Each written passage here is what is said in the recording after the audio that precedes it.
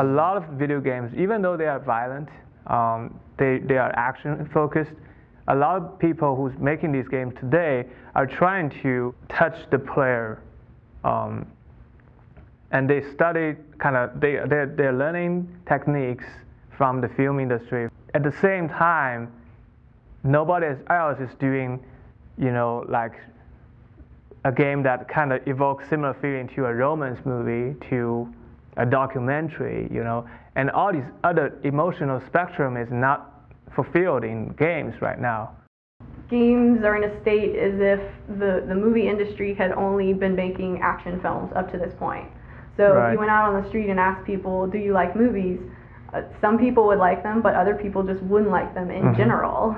And I just want to get to a point where I can sit down and instead of saying, am I in the mood for a game, I can just say, well, what kind of game am I in the mood for? You can clearly sense the change and the evolution of these game makers every year.